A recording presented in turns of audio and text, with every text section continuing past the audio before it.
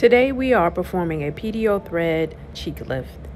As you can see, we use various items to perform this procedure. After we have marked our client you will feel a slight burning appropriately sensation like you did at the beginning. in order to know where the threads should go to achieve the look that is desired, we numb the area with lidocaine. After that is done, we create a hole that the threads will be inserted into and placed in a proper plane to help create the lift our client desires. As the threads are being placed, we inject lidocaine along the track to continuously provide numbing medication for comfort. Through slow injections and careful placement of the threads, we are able to do this procedure with little discomfort, if any at all. As you can see, our client is lying here comfortably as I provide the treatment. I place a series of threads into the area where the lift is desired. Once the threads are placed, the cannula that houses the thread will be removed, and in its place, a PDO thread will be left. And in the coming weeks to months, the thread will dissolve, stimulating collagen and providing a nice maintenance of the client's lift, and also stimulation of new collagen, which will help to rebuild the tissue integrity underneath the skin. As we age, we lose the ability to make collagen readily compared to when we are younger. Therefore, collagen stimulating procedures are always preferred, in my opinion, to help clients get to the look they desire. Continue to sit back and watch as the threads are being carefully placed in both the left and the right cheek areas to help our client achieve the look that's desired.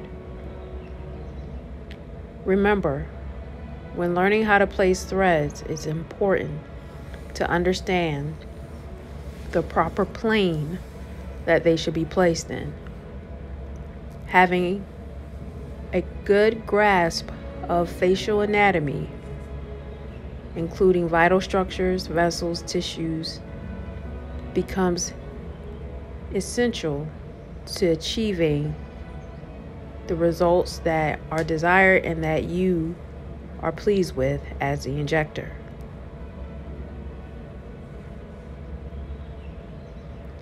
Also ensuring, as you're doing the procedure, that your client's comfort is always taken into account and maintained in order to get the results that you would like.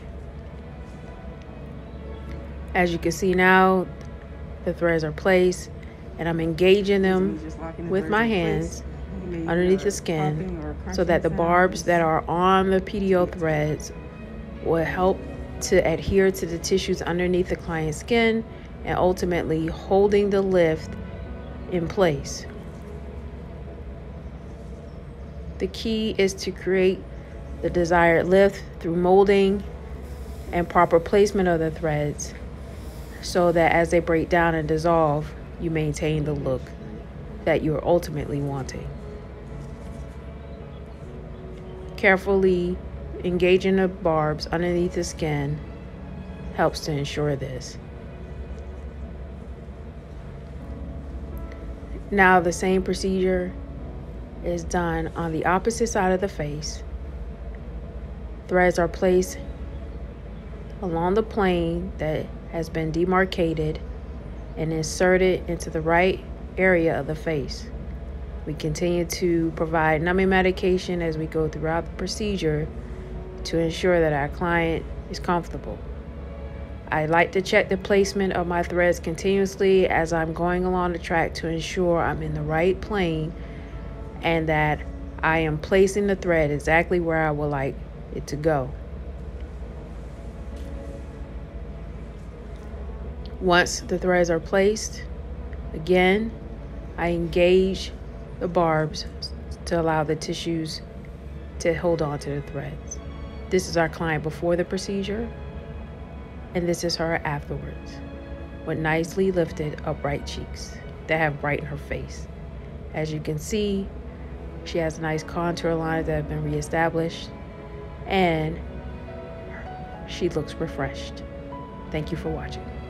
If you enjoyed this video, please continue to like and subscribe and follow us here for more content. Thank you.